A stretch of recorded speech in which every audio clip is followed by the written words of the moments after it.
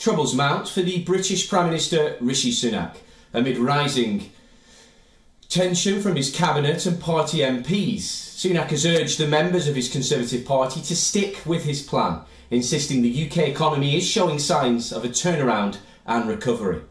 Sunak said 2024 will be the year when Britain bounces back, adding that inflation will return to 2% in a few months and that the UK would outperform Japan, Germany, France and Italy in the next 5 years. Sunak's comments come after reports that senior Tories are preparing a plot to oust him. There's speculation the British Prime Minister is to be replaced with the Commons leader Penny Mordaunt as head of the Conservative Party. Sunak will deliver a major speech around the state of the economy in Warwickshire later today. He's expected to assure that he would seize post-Brexit freedoms to slash red tape for firms. Sunak's also expected to meet a committee of former members of Parliament later today as he looks to secure support from senior MPs.